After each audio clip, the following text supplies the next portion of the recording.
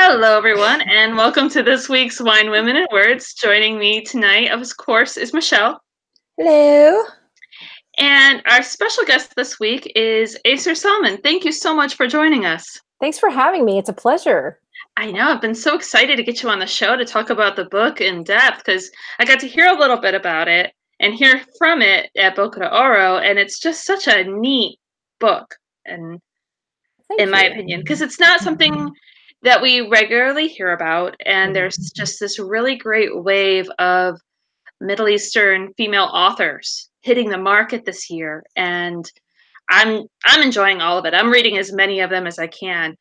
And so can you tell people about your book and also do the title, because the title's kind of long and I'm afraid I'm going to mess it up.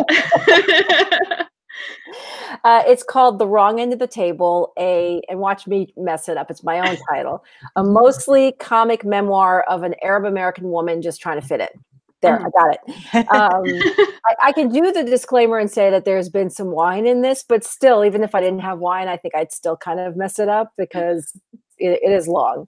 But that's pretty much what it is. When people say describe your book in 20 words or less, I don't know how many words that is, but that I'm like, okay, how many words do I have left? It is basically the story. I'm from Iraq, and I was born in Iraq.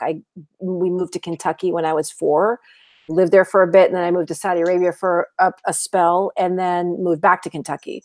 So it's kind of, I feel like that has given me some interesting things to talk about. And with everything that's been going on right now, with the other quote unquote, taking center stage, when the whole, when Trump happened and all that, I always say he happened, but it's kind of brought the other and what it means to be the other into the forefront. And by that, I mean, not just being an immigrant. I mean, my book is about being an immigrant, but it's really about not fitting in. It's about, having this feeling of feeling it that you're always at the wrong end of the table, that no matter where you are, something more interesting is happening, at the other end. And I feel like, in a way, I kind of feel like I own that claim because I'm an immigrant. But as I found out pretty quickly when I was writing the book and sharing it with people, it's not just, I can't just claim that being an immigrant. I think everybody feels that way.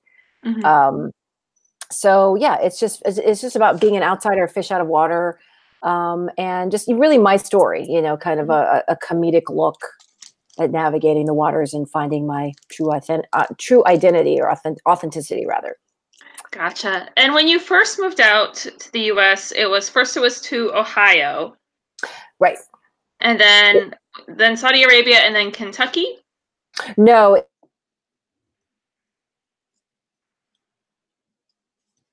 And then moved to Kentucky briefly, and then moved to Saudi Arabia. And then Kentucky became our home base. So I consider Kentucky to be my hometown.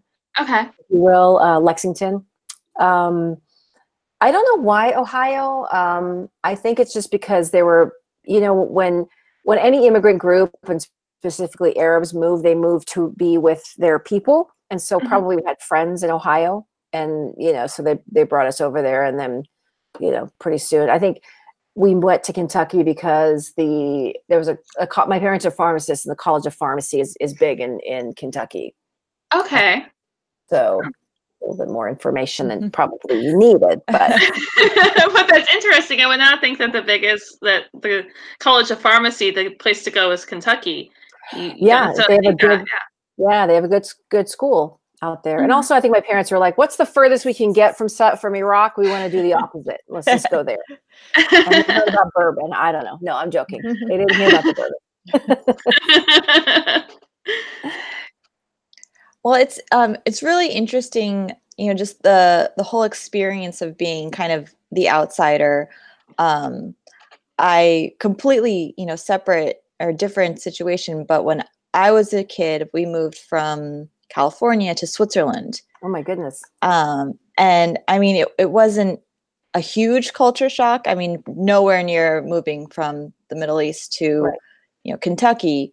But it was definitely a culture shock, and I was definitely the outsider, literally the only American in the entire school. So I can definitely relate to it, but I love that, the situations that you go through when you're the other person or the new person or the strange, the different one, you have to laugh at some of them. Otherwise, yes, they can drive you crazy. right. So I love that, you put a comedic spin on it, because really, you have to laugh at it. Right. Well, I mean, and that's the thing is yes, I laugh at it now. Back then, I wasn't laughing back then. That's true. I think the thing is that I always had this, it gets better, it's going to be fine. These kids, they don't understand. I think because my parents were, I feel like the reason why maybe I didn't fit in as well as I could have, given being an immigrant, is my parents were also trying to fit in. And so they never sat me down and said, oh, well, this is what happens here. Just get through it. You're going to get to middle school. It's going to be a little hard. When you get to high school, it's going to be a little hard. But when I went in high school, this and that, they were as new as I was. My mother and I were learning English at the same time. But I think there was always this kind of, they don't get it. It's okay. Just, you have to be understanding with people. And I think in a way it pissed me off. Can I say pissed me off? Absolutely. It pissed me off because I was like, well, damn it. I don't, I want to be able to fit in, but at the same time, it kind of gave me this sense of, okay, you have to understand where people are coming from. Mm-hmm. In other words, like, I was here and it felt like I was in a new world, and people were, talking weird, but they were telling me I was talking weird. And my parents were like, well, yeah, but you know what, you have to understand, not everybody's the same. And so in that regard, they really instilled in me this, being able to appreciate differences. And that kind of helped me feel a little bit less, like an outsider. But I do wish that, had they been more, ready to assimilate themselves, I think a lot of the stuff, when you're a kid, you want the stuff that kids have, like Barbie dolls. I never had Barbie dolls. My mom would get me these giant, like, cheap, like, they were the kinds that you get in fairs, they were this big, and they were so cheap. But she was like, these are better than Barbie dolls. And I'm like, no, they're not. Like, my friends were like, oh, your mom is such a feminist. I'm like, no. She wasn't a feminist. She just was like, no, I'm not getting you a Barbie doll. Here, this is just as good. I'm going to get you this. So, but wow. So California to Switzerland, that's fascinating. That's really, I remember I was 10, I think, when we moved. And my first questions that I can remember were in my 10-year-old mind. Do they have electricity? And do I have to wear lederhosen? Those were... I was very pleased to find out that, yes, they had electricity and indoor plumbing and all the modern conveniences of life. Mm-hmm. And that, no, I did not have to wear lederhosen. Mm-hmm. So it's so glamorous. So you came back to the States and probably everybody's like, ooh, that's the girl from Switzerland. It's so good. Yeah, exactly. Then I was the new girl from Europe and had this air of, mystery. Did you like that, or did you hate that at the time? Coming back, I liked it because I was going into my freshman year of high school. So I could have used, I appreciated the boost. Right. The cred, the street cred. Exactly. In Switzerland, our first year, we lived in a village, like literally on top of a mountain, where you had to take a train 3 hours to get to like a big shopping center. And it was since Switzerland is such a small country, they're very protective of their identity. And it may be different now, but at the time they didn't like people coming and staying. They liked people coming and visiting, but they didn't want you to stay. So we had some problems, and my mom was learning Italian and German along with me. We would practice, and I'll go, no, Mom, that's not how you say it. You're doing it wrong. Yeah. That's so cool to me. So I can definitely relate to probably a good portion of what you experienced, just on a different continent. Mm-hmm. Yeah, see, for me, I wish I wanted to be Italian. I wanted to be something that people knew about. I didn't like, also came back junior year, and I came from Saudi Arabia, and I had an all-girls school situation. My hair, I had a disastrous haircut. Do you remember? Okay, this isn't why it was disastrous, but you remember Three's Company, Janet? Remember the short, Yeah. dark Oh my girl? God, you had Janet's hair, you poor thing. I had Janet's hair, but not only that, I didn't understand that bangs shrunk up. So I said, cut them to here. And, I was 14. I had pimples. I hadn't grown, you don't grow it into your nose and all that stuff. And it's because my mother, I blame my mother. I blame my mother for everything. No, I'm kidding. She wouldn't I had long hair, and she said, you're not going to cut it. It's so beautiful. Don't cut your hair. Don't cut your hair. I think when I was 14, she goes, okay, fine, you can cut your hair. So it was down to here. And I just took and lopped it all off. And I did the same thing. Did you? Yeah. Because your mom told you, did she say you couldn't cut it? Yeah, I wasn't allowed to cut it. It was this whole huge thing that I would fight with her for most of my childhood, and it was long. It was down to my waist long. Wow. And I have really, really thick hair.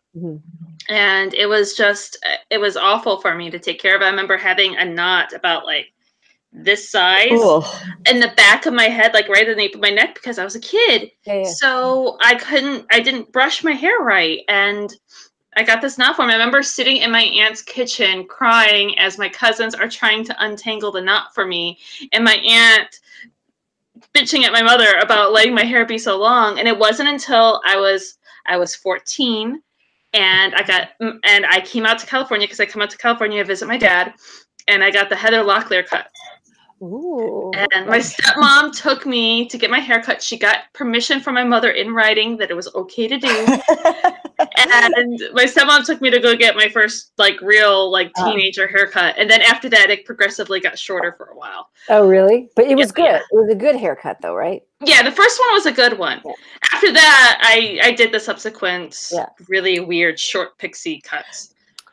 Yeah, mine. I came to Kentucky, and I was awkward around boys, and this was before it was cool. They thought I was a lesbian, and now it's cool to be a lesbian. I mean, back then in Kentucky, it was not cool. It was just they're like, oh, she's a lesbian, and it was, it was just this every sort of awkward, and not having somebody to tell me it's okay, it's cool. I think I just amplified the awkwardness, because I'm looking at pictures of myself when I was in high school, and in hindsight, I don't appear as geeky and awkward as I thought I was. But when you're there and you just want to fit in, I wanted to have the Heather Locklear. I wanted the long hair. I wanted Nellie from Little House on the Prairie. I wanted those little curls. For some reason, I don't know why. I just thought they were great, and couldn't have it because Middle Eastern hair, So so just whatever. So so I was like, okay, maybe one day this will be funny, but it shouldn't have was back then. I hated everything. And so you went through a lot of this as a child. So dealing with this as amplified with the kids stuff, was there bullying from other kids at all, in addition to just not fitting in? I mean, just minor bullying. I guess I didn't know how to identify it as bullying, but it was, they'd make fun of my name, Ace or Eraser. They'd call me Ayser Razor. You're going to shave your butt tonight. All that stuff. Oh my gosh. In second grade. But that's the thing. It turns out, and I've been talking to people, that everybody got bullied in second grade, no matter what their name was. They could have, I forget what my one friend had a pretty normal name, and they made up some stuff, because kids are the worst. Kids are jerks. So I didn't really, it wasn't really, I think, what it was though also is that once I got my first taste of bullying, I said, I'm not going to put myself out there. So I made fun of myself. So I became a class clown, or I tried to be as much as I could. I mean, I didn't like the limelight. So I was really shy, but I felt like if I made fun of myself, then people couldn't make fun of me. And so I think that kind of put that at bay a little bit. See, that's smart. It's self-preservation. Exactly. And Michelle, I think I cut you off. Didn't you have a question? I was just going to ask, what was it like to, revisit that as an adult when you're, putting all of it down onto paper and writing your story, to kind of relive it now from, from an adult's point of view, and now you can laugh at it? Mm-hmm. A lot of it I'd remembered. And so it was interesting because it was so horrific to me back then. But then as an adult, I thought, oh, I'm being dramatic. This is, I need to make this a little funnier. As I was writing it, I found that, as I was writing it and talking to people about it, they were also sharing their stories with me. And so it kind of, it helped kind of buoy me, if you will, B-U-O. Not boy, like boy and girl. Boy, yeah. It's the water speaking. No. Yes, because we're known for drinking water on this show. We turned it, yes. Well, wine has water in it, but it was, it was interesting. I think as I was writing the book and finding the narrative, that having to find, as I was writing it, the narrative sort of developed through it rather. And what was surprising to me was more kind of the stuff in the middle. There was a lot of stuff once I reached college. So I was definitely an outsider when I was younger. And then, there was obviously the 9/11. After 9/11, it was that. And then, the Iraq War before that, because I'm from Iraq. And, now people were interested in where Iraq was and they wanted to know. And it was all about bombing them. And so there was a little bit of, it was a little bit of angst in that period. But then there was this period where I'd gone to college and I suddenly fit in, and I was not the most interesting person or exotic person or, weird. I was not the one with the weirdest name. And it was this interesting realm where I was looking at it and going, oh, actually, I do present as white. I have this privilege in a sense. I had a roommate who was African-American, and we had these conversations where, she didn't have that luxury. And it was, and I never really thought about it, because I always thought about it as me being an outsider of America versus Americans. And it's really only recently, in the last, when I started writing the book in 2016, or when the Women's March was, well, after Trump was elected, that it became this thing where intersectionality took center stage, and it wasn't. And so I think as I was writing everything, looking back at it and going, oh, okay, had I known all of that stuff, like the intersectionality, had I been aware of that concept, I think it would have changed a lot of things. I think, well, I don't know if I would have had the book to write, because I would have felt like I fit in, because I would have felt like, oh, it's okay. You're allowed to be angry because of X, Y, and Z. You're allowed to feel like, you're, feel like an outsider or whatever. But when I was growing up, I always felt like I couldn't, because I thought people would say, oh, you're being dramatic. Come on. I mean, look at you, you don't have an accent. You know what I mean? Like there's always something, I don't know how to explain it other than there was always something that was not quite right. But, I could, you look at me and you wouldn't, I could be Mary or something, you know what I mean? Like I could be, you wouldn't know that a lot of my friends didn't know that I was from Iraq, but I felt it on the inside. And it had been so drilled into me, that it's this like bubbling on the inside, these feelings. And, nowadays it's especially right now, it's like this sort of anything goes. And I feel like I over answered your question, maybe.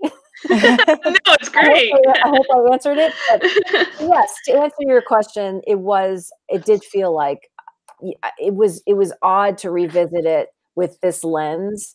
But I'm sort of grateful, but at the same time, it kind of gave me permission retroactively to feel these things. If that how's that for the soundbite? There's it makes fantastic sense.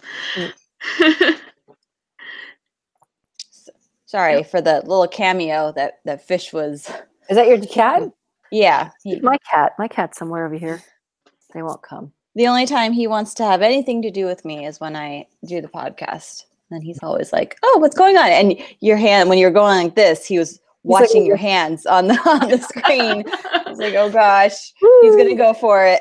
That would have been awesome, and we would have had to share the clip. It's amazing.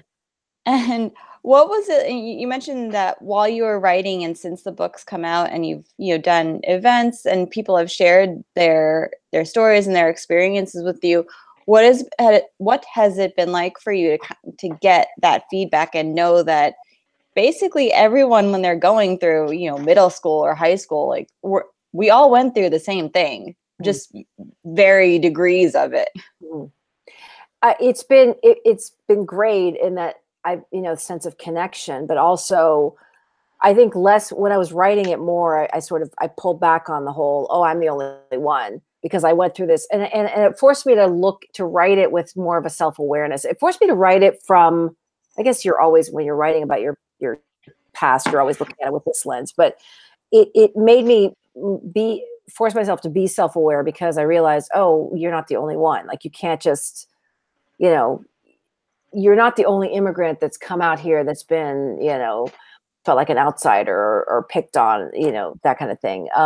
So largely been positive, I'm really interested in hearing people's stories. Like, I love, the whole Switzerland thing. It's fascinating. And Diana, the fact that you had to visit you guys either came to California or originated in California. And that was my dream. I dreamed about living in California. I used to watch Eight Is Enough when I was a kid. And even though I was set in Sacramento, I always felt like that was, I guess it was shot in LA, but I was like, one day I'm going to be in LA.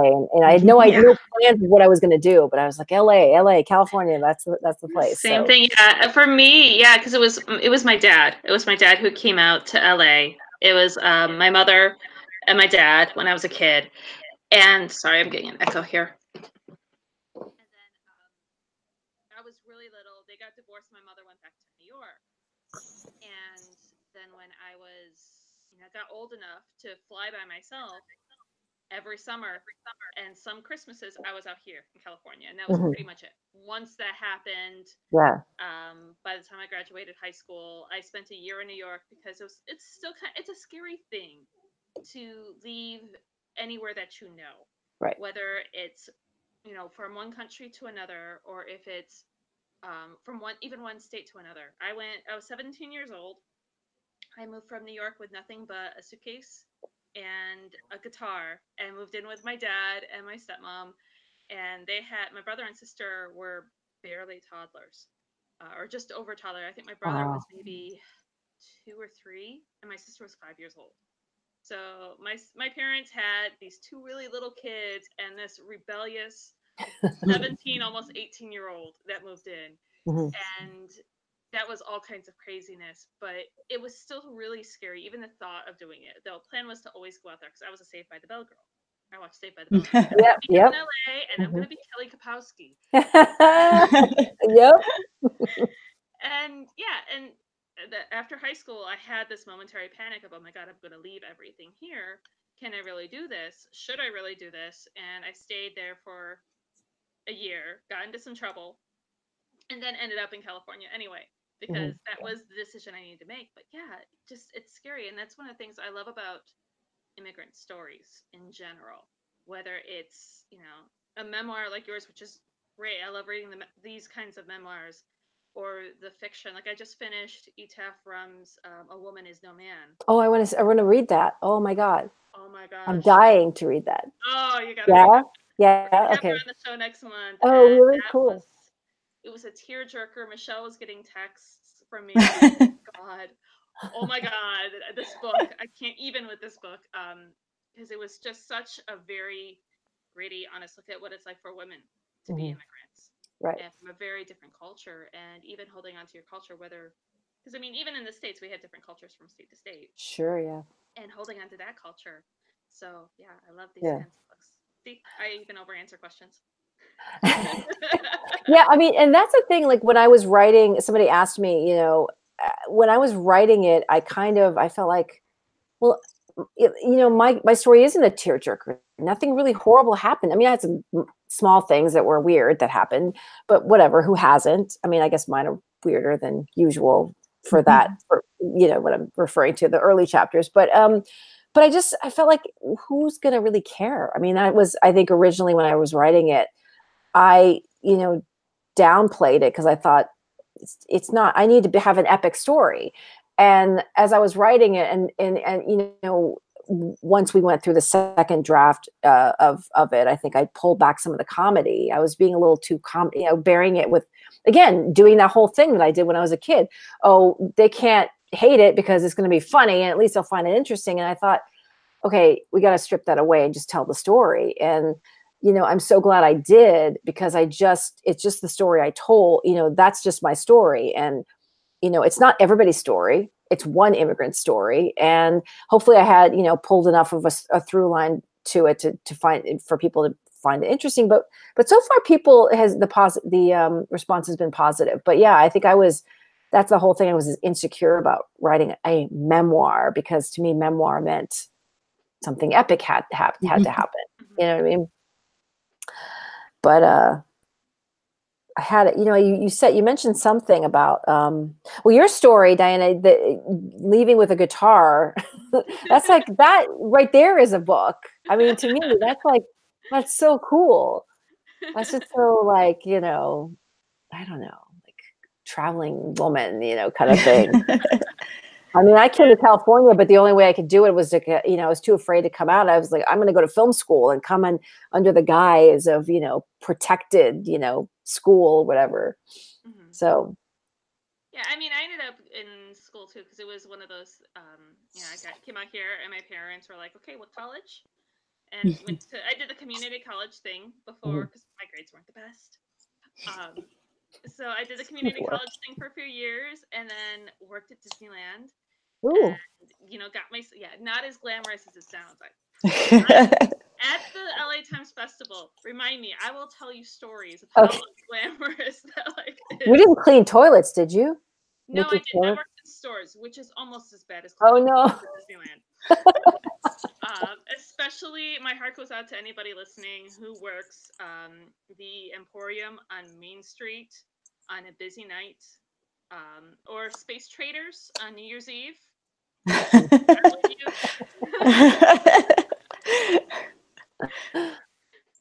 So, all the war stories, right? Oh God, they're almost as bad as our telemarketing stories. Yeah, we had some good ones. You guys were both telemarketers at one point? We met by working at a timeshare travel agency. Oh, so we weren't sales, but we worked in a call center. So we had like the awesome, cool headsets, and we booked, you know, travel reservations. So that's how we met, and we would trade books to read over our cubicles, what to read when we weren't getting phone calls. Because we were fabulous employees. Well, I mean, we were selected to work at an offsite location because we were such good workers, but there was no supervision there. So as long as we did our job. Barely, in some of my cases. But I remember, you know, you're talking about, you know, wanting to move to California because, you know, of all the things that you'd read about and you see in movies and everything. When I was getting close to high school age in Switzerland, they don't have high school the way that America has high school. And I started saying, you know, I want to go back because I wanted a locker. That was like right. my one thing. I was like, I want a locker. I want to be able to like hang pictures up on it and slam it shut when I'm having a fight with my best friend or whatever. And it's really funny, like the priorities that you have as a teenager, like what's important to you. Oh, sure. Yeah. Well, lockers are important. I mean, that's like your idea. Isn't that kind of, you're carving out your identity, and that's sort of the first, maybe. I mean, we probably could make like a legitimate literary symbolism out of what a locker means. Or what your life is going to end up like, because my locker was a mess. Ooh, that's cool right there. Yeah. And ironically, once I had once I got the locker, I never used it. I was like, it was all the way on the other side of campus. I didn't have time to go back in between classes. So it became like a storage for stuff I didn't feel like carting back home. That's hilarious. But I had it. Exactly. Yeah, you had it if you wanted to. You could put that picture of Right. Jesse from Full House or Uncle Jesse or whatever, whoever. For me, it was George Michael. I had it, my Trapper Keeper. Oh man, Trapper Keepers. Yep. Remember Trapper Keepers? Mark Paul Gosling from Saved by the Bell. Mm-hmm. I'm sorry, I was a Saved by the Bell nerd. Yep. Oh no, for me it was Jonathan Taylor Thomas from Home Improvement. And whatever other teeny bopper movies he was in at the time. He was too young for me. Yeah, I think yeah, too young for me as well. I'm trying to think. I'm sure I had. I don't know. I saw this thing on Facebook a while ago that was like, if your high school crush, your middle, junior high crush had the mushroom haircut, like Scott Bio. It's time for you to start using night cream. It's like, oh my God, it's true. Or the mullet. That was the thing. Oh God, man. Yes. Or the rat tails the guys would have. I don't know if it was just a New York thing. They had like those No, yeah. They were disgusting. I'm sorry. Yes, so gross. Yes. Wait, didn't from Saved by the Bell, didn't he have one? Slater? Yeah. Did he have one? I think he did. I think a little bit. He did. Yeah. Yeah, I don't know. Slater was at that time, I have a tendency to go for the geeky, goofy Yeah. kind of Oh yeah, me too. Yeah. So he was too macho for me. Right. I think that was my thing. I was more the comedy. Mark Paul Gosselaar, Zach Morris. Right. Was my guy, just because he was so goofy and comedic. Mm-hmm. At least you didn't say Screech. Not that geeky. No, there is a line. Yes, that is true.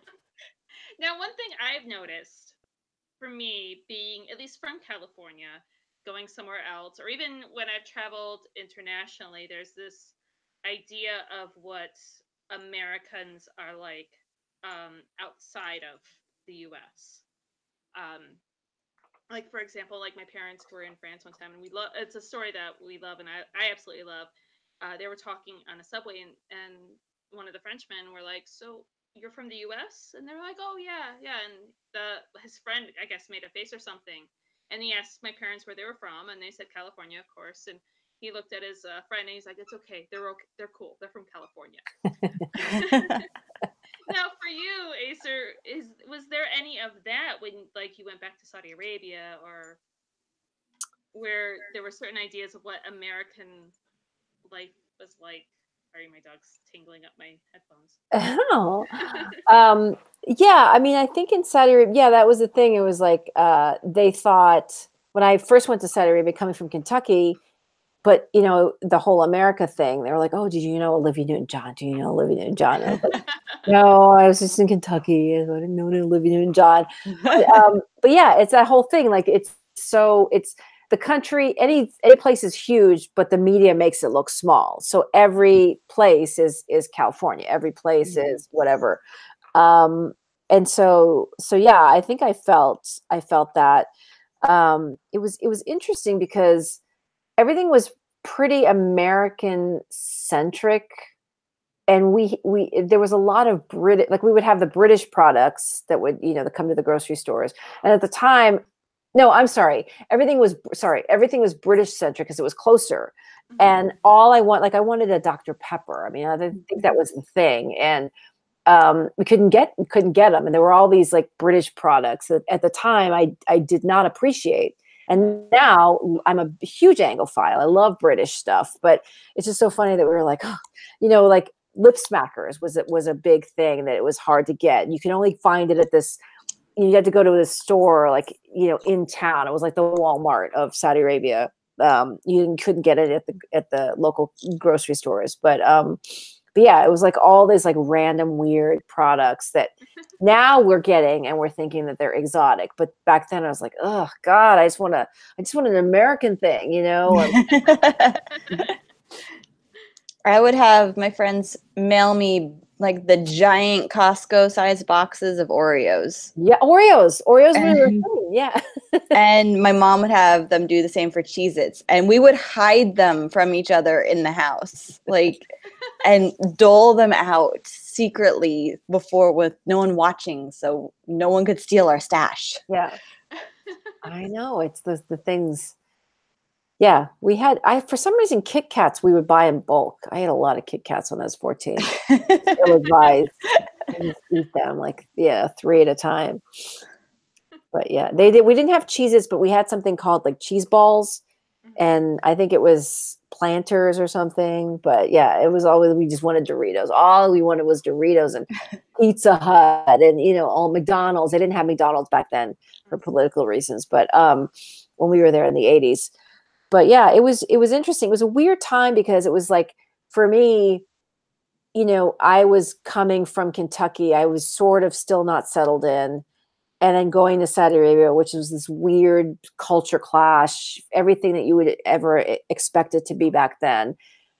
But I felt a little bit more, I fit in more because people were like me, they were like, oh, half Arabic and half American, or, like me, Arabs that had grown up in the States or England. And so it was this strange thing where I felt like at least I belonged to this little tribe, but yet we banded together also because we didn't want to be there, so it was just like a lot of, I don't know. I'm really looking back, I'm really grateful for all of my experiences. But at the time I just want, you just want to be in one place. You don't want to move around. All we did was move around. Every year we moved around, it seemed like, and always in the middle of winter, it was annoying. So I can imagine, yeah. I mean, just moving as a kid is it's life changing. yeah. I know you make your friend. Yeah. Or life ending if you're the dramatic type. I don't know these dramatic types, but I hear they exist. Yeah, none of us know them, right? No. No, you're not raising one, Michelle. Not at all. No, my daughter definitely is not dramatic. How old is she? She thinks she's 16. She's 5. Oh, okay. You mean she wants to get into a car and drive, or what do you mean? This girl has, tonight I told her, you have to clean up your toys because, it's dinner time and then we have time to get ready for bed. I'm so tired. I can't pick up my toys. Well, you took them out, so you have to put them away. But my legs hurt. I can't walk. And then finally, my last resort with her is, well, I'm going to call the trash man and he's going to come take all your toys away if you don't put them away. And usually that'll get her going. But now she just goes, fine. Like, oh my gosh, woman. Like, if you think this is bad, just wait. It gets worse. You'll have teachers that won't care about your feelings. Yeah, it gets better thing for her. It's just going to go the opposite way. I look forward to the parent-teacher meetings. Really? She said that? I am not surprised. That sounds like her. Well, but last comment. My whole thing, you said moving moving all the time was a pain in the neck, and it really was, because we moved several times, and I was always the new girl, and I hated being the new girl. Yeah. And my thing with my kids now, and my husband's in the military, so we move, but my kids are only going to move twice. We've already moved once, and we'll move one more time, and then he's done. But my thing is, they are going to go to the same school for as long as possible. That's great. So, but yeah, I remember moving and finding out, oh, I'm going to go to this school. Okay, let's see what these people are like. Mm-hmm. But did you feel like it made you more outgoing, or did it make you kind of shrink? Because for me, I shrunk. I'm actually a very shy person by nature. You wouldn't, I see that face, Diana. I'm very shy. I'm very introverted, but moving all that time forced me to pretend like I'm outgoing when I am not. Right. So it taught me to put myself out of my comfort zone when really I just wanted to like go home and read a book and not talk to anyone. So I'm grateful for that because it helped me later in life. But yeah, I would have been like the keep to myself one if I'd had my way. Right. But that's, you know, that's what happens. And so you said that was the kind of experience that made you kind of shrink in a little bit. And... Yeah, I think when I was, apparently I was an outgoing young child, and we moved when I was 4. So before that, I was just like almost a bruiser. I remember my mom would say that I would just like push kids out of the way. So it's probably for the best. Once an obnoxious, like child that's so annoying. But when I came here to the States, I just, I couldn't, I didn't know how to speak the language. English was not, Arabic was my first language. I didn't know how to pronounce words. I couldn't say my R's. I just shrunk up, and I was this weird kid. And, my parents were also trying to fit in. So I just wanted to be small. I just wanted to be like everyone else. I would tell people that my name was Lisa. For some reason, people couldn't pronounce Ayser. And so I said, oh, well, just call me Lisa. And so we started in Ohio and then moved to Kentucky. And again, like, I think my parents might have had a little part to play in this because we were from Iraq. This was the 80s, or no, sorry, 70s. It was the 70s, like mid 70s. And so the Iran-Contra crisis, hostage crisis was going on. And so my parents were like, don't tell people where you're from Iraq, because they're going to think it's Iran. And you know what? So I was confused. They were like, where are you from? And I'm like, Ohio. And they're like, you're not, you're lying. What is that? No, I'm from Ohio. I mean, nowadays I could be like, how dare you stop, microaggressing me. But yeah, so it was just,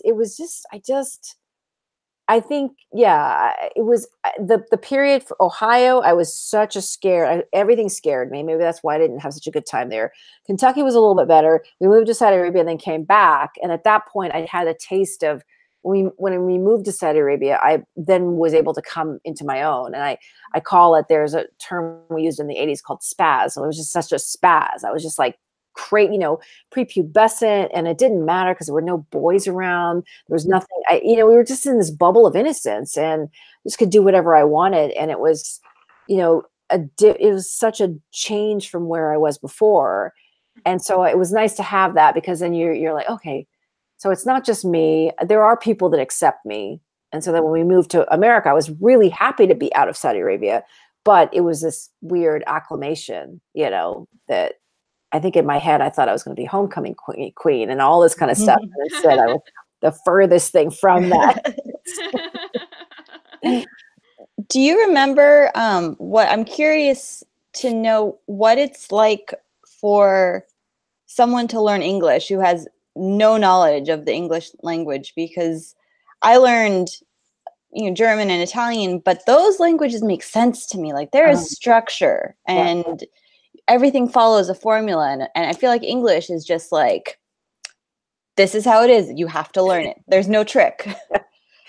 I don't remember. I just remember, I honestly do not remember. I just remember feeling weird. I remember going to speech therapy class because, like I said, I couldn't say my R's. I would say, ugh. I think it was maybe less being an immigrant and more that I just couldn't say them. So they would tell you to put your tongue to the top of the roof of your mouth and say r every I think it was like 2 days a week. Was like Monday and Wednesday or something, from 3 to 3:15. I'd have to go and do but it was it was I think it was more that my mother and I were learning, and my mother had a strong accent, and so I would say words the way she would say them. So I had a line in the school play in second grade. We were doing like something about the Pilgrims or the settlers or whatever, and my line was, "We'll bring them iron and ore," or something like that. But very, let's throw as many R's in there as possible. Exactly. And I would say, and so I said, "And they'll bring them iron." and the teacher's like, iron. And I'm like, yes, I know iron. Because my mother would say iron for some, that's how she pronounced it. And it was just, I would say like my daddy, like almost British, but like my dad would say, your daddy. And they're like, what's daddy? And I'm like, no, daddy, fine, daddy. Just, stuff like that. It was just, I took everything so seriously that it was just, that would be my one regret, is just going back and maybe chilling out a little bit. I was so scared of everything. Everything was like, Yeah, the whole accent thing, I totally hear you on that. Coming from New York, and I'd come out here, and I had like this whole group of friends, and they'd be like, I felt like a trained monkey, because they'd be like, say car. And like, say wash the car. Guys, and so like, I remember when I moved out here, I got so tired of it that I think I started watching a lot of British TV, and the ways that people talk out here. So I kind of have a pseudo Canadian / Valley kind of way that I talk, so that I don't sound like I'm a New Yorker. Like my mother always makes fun of me whenever we get together, whenever I talk to her, if I say words like button or pocket, because I don't say pocket like they say it. Like, I don't, because if I say pocket, you hear the New York in there, and so I taught myself to say pocket. There's it's like AU. What's button then? But it was Is it button? I'm not sure. Maybe it is button. That was one of the things that she made fun of me of, and I can't remember exactly what it was. But pocket was a big one. Huh. The way I say pocket. Pocket. Because I won't say pocket. So cute. That's the cutest. Yeah, I went through a phase because I didn't have enough of a weird identity crisis. I decided when I was 12 and we were living in Saudi Arabia that I was going to start saying orange. And my brother's like, what are you doing? It was like orange, and like everything was an orange, because I don't know why. I didn't even know, what region is that from? That's New York, New Jersey. I didn't even know what that was. I maybe because I saw it on TV. I'm like, orange. And he's like, what are you doing? And I think his name is Zaid, and I decided to call him Dave.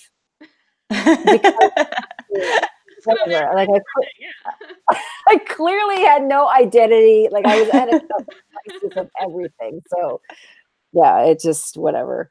That's like orange. Yeah, orange. That's my mom's from New Jersey. I'm from New Jersey too, but we moved to California when I was little, so I have the California accent, and my mom has the New Jersey accent. I say orange, and everyone in my family says orange, and they're all like, why do you say orange? It's it's an O, it's an sound. Like, so no, but it's OR, it's or. Yeah, these are the debates you have after like 3 glasses of wine and the whole family's together. Exactly. Do you speak, so you guys speak, you said Italian and German? Do you speak that in the family? Like, do you curse each other out? No, my mom and I speak Italian when we don't want other people to know what we're saying. Now it's handy for presents for the kids if we don't want them to hear what we're saying. But no, we all speak English at home. I could speak Italian if it was very, very important. I could get my point across. But it would probably, at this point, it would probably be not grammatically correct. Right. But I know if I went back there, it would come back right away. Yeah. If I kind of immersed myself in it. And for me, when it comes to the Italian language, I'm going back trying to learn it now, because I come from, my great-grandparents were immigrants. Yeah. And for me, by the time I came along, the only words I learned in Italian were the swear words. Because those are the important ones. Yeah, exactly. Those are the ones that count. Yeah, because when Uncle Mario started cursing, that's when all of the cousins would take off running. That's when we knew we were in trouble. We were being annoyed. We were doing something wrong. I still remember him when he would get mad at my aunt, and I remember the phrase "ay Mona," and he would say that to her whenever she frustrated him. He'd be like, "Ay Mona," and like storm off. Is her name Mona, or is that a word? Judy. Oh. Yeah. But whenever he got annoyed with her, it was like, Mona, and I feel like Mona probably means bitch or god woman. I think could it be Madonna? Because that's what they say. Ay, Madonna. It's like, oh my gosh, kind of. And they have the hand movement. This is a big hand movement Yeah, in that. Italian. Yeah, that was one. I still have that one. Maybe, Because maybe. you guys, I mean, you guys probably spoke dialect. So, Yeah, because and my I spoke uncle moved here. My uncle Mario moved here prop when he was a teenager. probably, I speak like the proper Italian. Mm. Although not to offend any Italian who doesn't speak the Italian that they teach in school, not the dialects. Yeah, he was from the northern border over by where Yugoslavia. Oh, okay. Over there, so he spoke that region's dialect. And then the rest of my So, family is southern. We're Calabrian and Sicilian, Mm. so Mm-hmm. very passionate. Yeah. Yeah, I mean, see, that's the thing. People knew about Italy. There were movies made about Italy, and there were Italians. There were gangsters, and they were doing cool things. And, I just wish I'm like, okay, hey, I could say I talk with our hands. I was like, why can't I just be Italian? I really, when I was younger, if not for the fact that me and my brother and sister are spitting image of my parents, I was like, maybe I was adopted. Maybe there's something there. I can be different. I just don't want to be. My parents are from the same town. Like my dad's from Baghdad and my mom's from Basra, and they were, she was his student, and it's so boring. But then it turned out that there was some Iranian in her blood, and so then I was like, okay, cool, that's different. But in high school, we had to do the genealogy, and they're like, well, where are you from? Arabic, and everybody was like, I'm part British, and I'm part this, and again, like these are like people. It's funny because people now are like, oh, that's so exotic, but back then I was like, I just want to be British. I just want to be, Italian or something that people know. Blue eyes. So many of us. Exactly, I did. Even still, with the Italian culture thing, that what you see in the movies and media isn't really. I know. Yeah, now, I'm being a jerk. Yeah, I'm being very general. Yeah, I'm like, I totally get where you're coming from. Yeah, I know. I saw Goodfellas, and I'm like, hey, I want to be. The listeners are gonna be like, what the hell? Well, listen, compared to the people, my people were being represented with like it was Lawrence of Arabia, and that was it, right, at the time. I mean, then it was like, then you guys end up graduating to becoming the terrorists within the right media. So you guys got to be the bad guys. Naked Gun, or no, what was it? What's the one where not the Naked Gun series, but the other one where the guy's like, I'm good. He's like supposed to be Saddam Hussein. He's like, I'm going to kill you until you die from it. That was like that kind of stuff, So it was like, and that's got to be frustrating. I mean, I know I get frustrated with the mafia stuff. Yeah. I could only imagine being frustrated having your culture represented only as terrorists. And again, embarrassingly, because of that whole like not feeling that it was okay to not feel that way up until a few years ago. When we were growing up, it was like, oh, okay, that I guess this is what's happening. This is how we're. Oh, that's not all of us Arabs, but I guess whatever, it sells movies. Like we were going to go with it, and that's why I'm saying like right now is a great time because everybody's like, no, we're not gonna.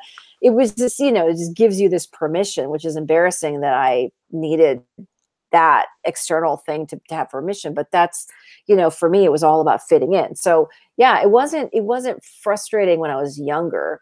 I think just because I was like, oh look, I'm up there, I'm this is where I'm from, because people are like, we don't know where Iraq is, and then the Iraq war, I'm like, oh look here, this is where I'm from. Don't hold it against me. So yeah, it's just, I don't know, it's weird. It's all it's all weird and complicated, and it's just it's cool to talk to people because it turns out everybody's got weird and complicated stuff. So that was the biggest thing that I learned for me.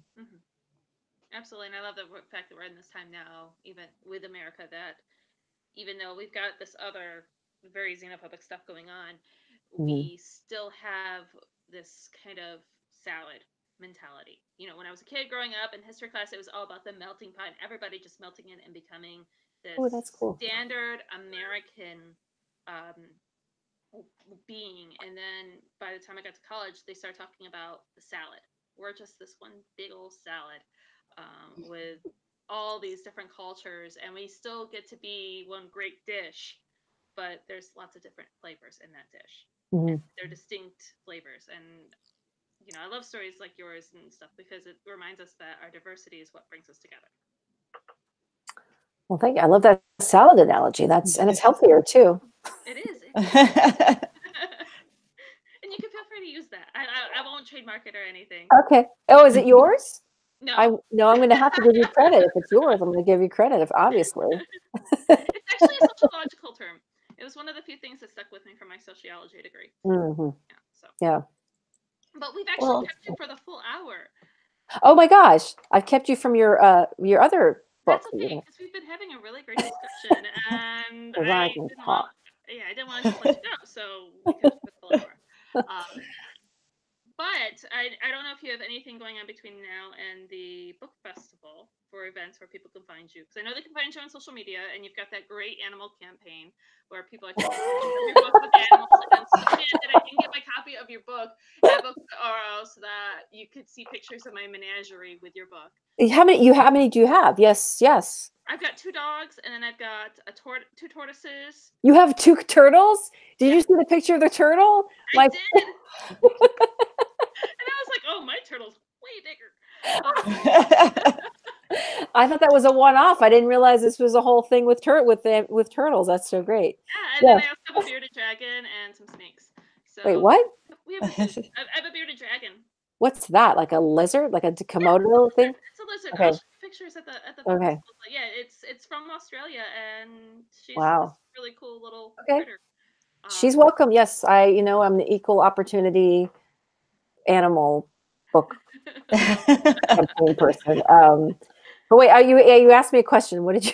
Yeah, event-wise, besides finding you on Instagram and Twitter, are you going to be making any other appearances before the book festival? Yes. Is this local or is this a We are actually international, really. Oh, cool. Yeah. Well, I'm going to be on March 28th. I'm going to book people in Austin, Texas. And then the following week, I'm going to be in Lexington, Kentucky, which is my hometown. And I'm going to the Carnegie Center for Literacy on the 4th of April in Lexington. If you follow me on Instagram, all of that information is there. And I think those are the only major appearances I have until the 13th, right? Is when the Festival of Books. Yep, and you're going to be there from 2 to 4 at the Women's National Book Association's booth. Oh, cool. Both days, right? Yes. Okay, cool. Yeah, let me write that down. Yeah, I met another writer, Huda, Huda's the one that brought the news crew in, and I just got her. I've been reading her. I've been listening to her book, and I was like, just realized, I realized it wasn't her that was narrating it, so I just bought the book. So I'm going to read it. But she said she was going to be there, I think. Yeah, she's going to be there the 2 hours before you get there. Okay. On Saturday. So I'll try to get there. Yeah. So and you guys feel free to Facebook Live me again this year so I can hang out. Oh, we totally are. We're going to be doing Facebook Lives. The podcast is going to be all over the place on there. We're going to do little interviews, Facebook Lives again. I'm basically this year just camping out at the table, and I am going to be living there all weekend. So everybody feel free to come by and say hello to us. And we'll be Facebook Living and just all over the social medias. Yeah, I'm super excited. I've only been as a participant. I mean, obviously, but it's huge, and so I'm honored to be part of it with you guys. Yay! Yeah, it's like I call it the Disneyland for bookworms. But hopefully minus the experience that you had when you worked it. Yeah. Last year I was there hanging out playing, and that's just fun because obviously naturally talkative, so I just sit there with like a camera and my stuff and a microphone, and I'm like, hey, how's it going? And just like watching whatever random goofing off we end up doing while we're there. Oh really? There's a you just have a microphone and you're like a carnival barker? Step right up. Almost, but we'll be sitting behind the table and I'll be interviewing you from the table. We'll be doing the live fun. Yeah, very cool. Oh wow. Yeah, we'll be hanging out doing that kind of stuff. Yeah, last year when I was doing it, I was hanging out at Black Chateau's booth, and we had the horror writers come in and invade us while we were there, and just like come in and just take over the live stream. And we had this, I don't even know what we were talking about. It was just like this goofy discussion, because after a while you're there, you're just like, you just goof off and talk and bullshit the whole time. Yeah. That's awesome. That's the best. Yeah. That's so cool. I'm super, well, you know what, you guys, this is the coolest thing that you're doing. I love this podcast, and thank you for inviting me and being part of this group. It's so great. I've made me feel so welcome, and you guys are awesome. So thank you. The Wine Women and Words family. We're almost mafia-esque, not quite. We won't do any hits or anything.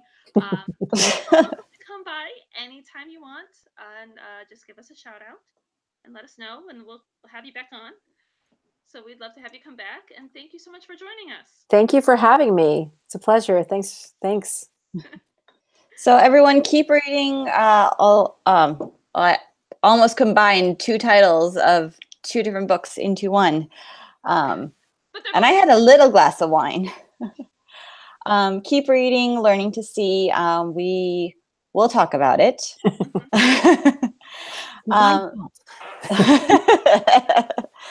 And come back next Thursday. Yes.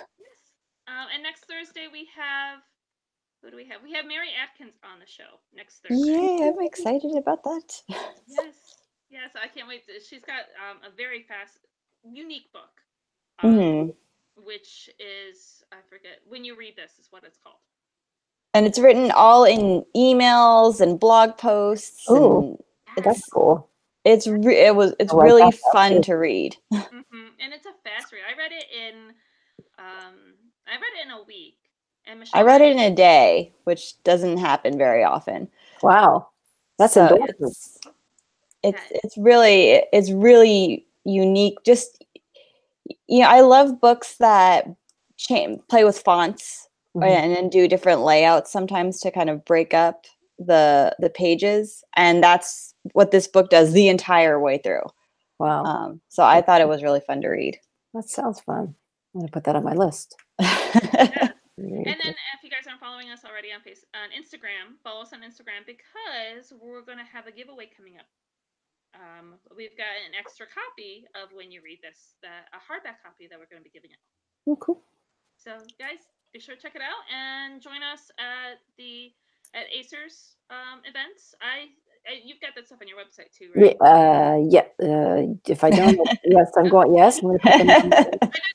We'll have links to it, either her username for Instagram, because I know it's on there, or we'll have the links to our website so you guys can check it out in the show notes, or just join us at the LA Festival of Books. And so we'll see you guys there, and see you later. Bye, guys. Thank you. Have a good night. Bye. Thank you.